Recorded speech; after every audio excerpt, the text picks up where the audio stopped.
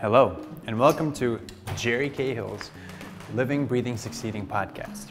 This podcast, 5 years post-transplant, was made possible through an unrestricted educational grant from GENENTECH to the Boomer Esiason Foundation. Today, we'll learn more about Jerry Cahill, a 60-year-old living 5 years post-double lung transplant. I'm walking into this, but I'm going to keep going.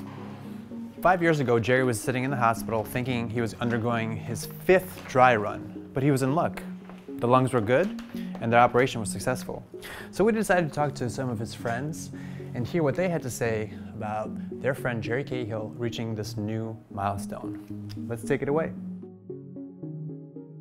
It's on one hand hard to believe that it's been 5 years since Jerry has had the double lung transplant, but on the other hand, I am not surprised that he has come this far. He's so determined and focused on his health and in every other aspect of his life. He's relentless, and Jerry tries to get stronger every day.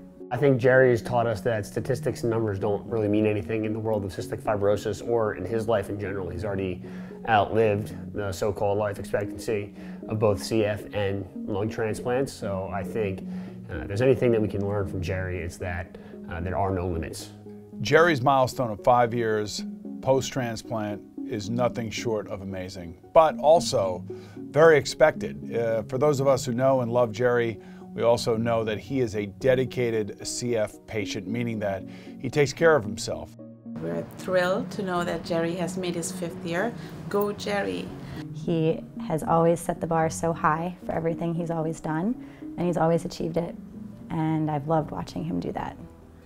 I had a double lung transplant on April 18th, 2012 at New York Presbyterian, Columbia University Medical Center. My lung functions pre-transplant, they ranged from 19 to 22%.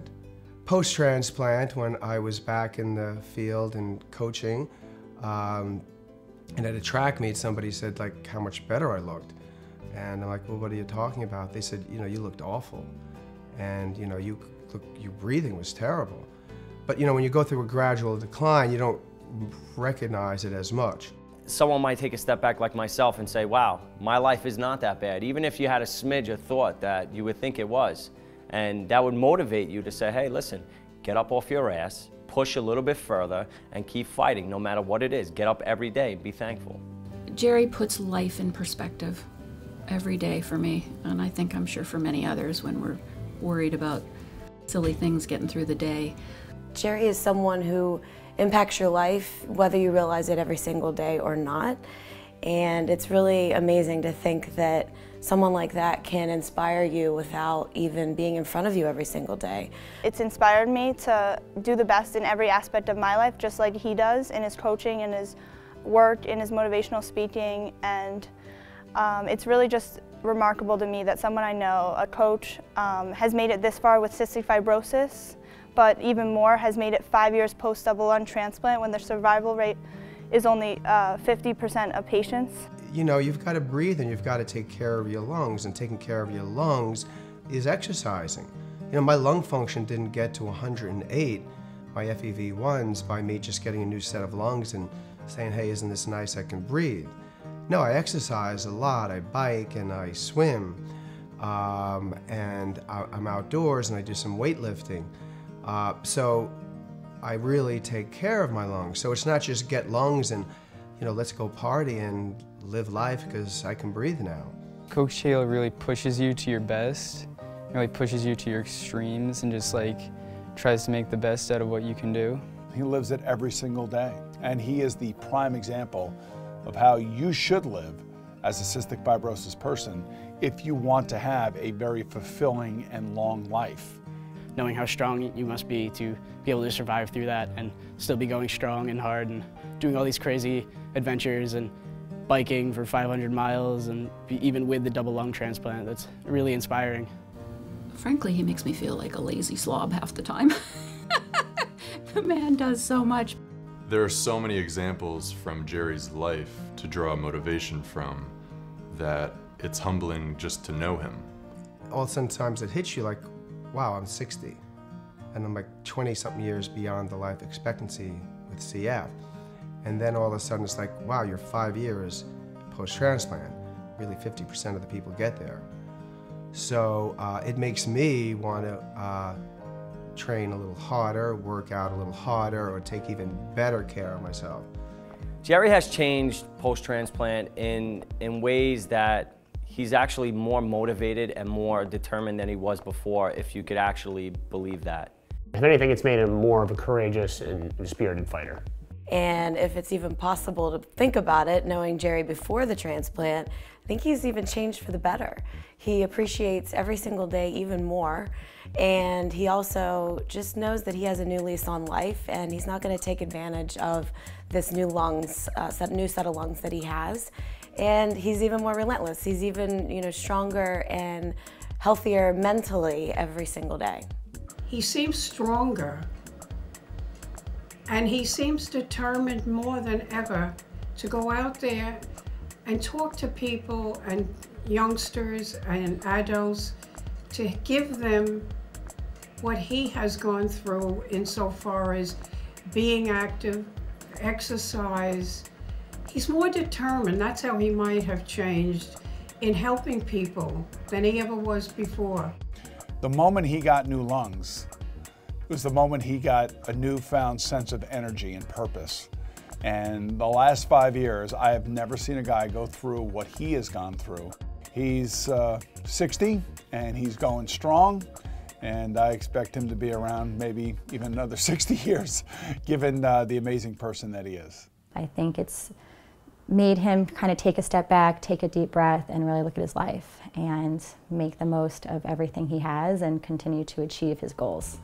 My daily routine has changed dramatically. I don't do the vest, I don't do postural drainage anymore. I take pills. I take anti-rejection pills. If I go to a movie theater, I'll wear a mask. I don't go into big crowds. I can breathe, I can work out. I have a phenomenal team of doctors and support team.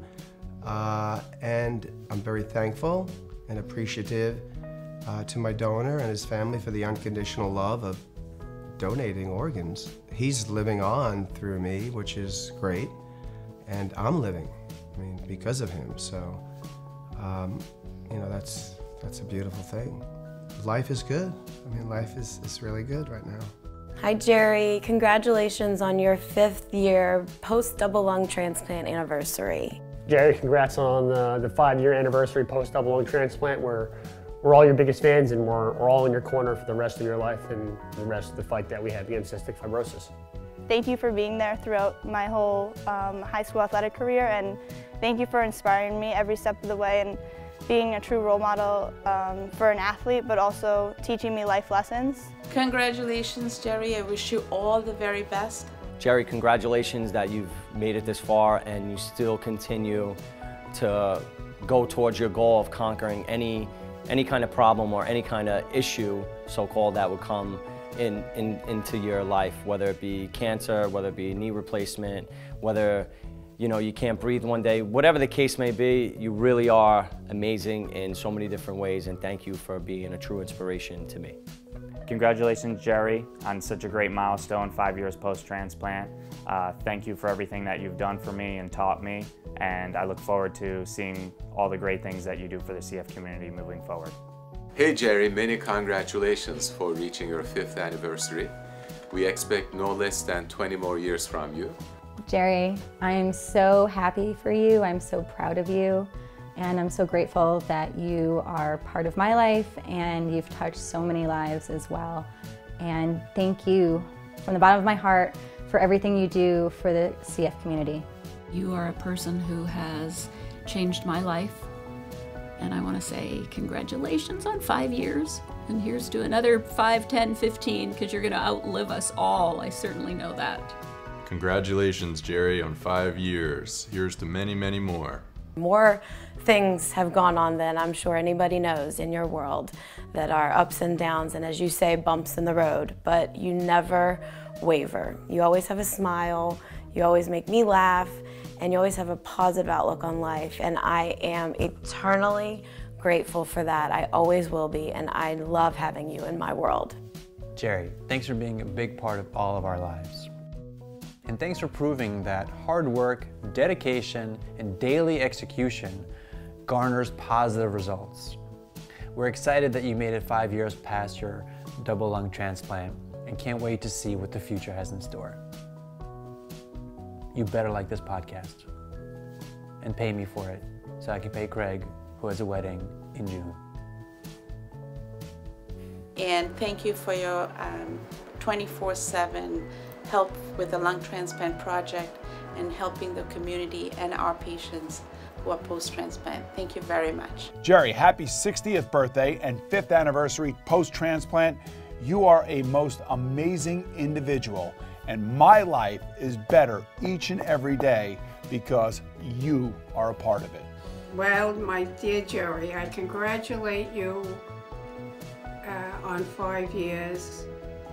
I'm not surprised because you have taken such care of your health. You've done 120% of everything the doctors have told you. And God bless you. And I love you very much.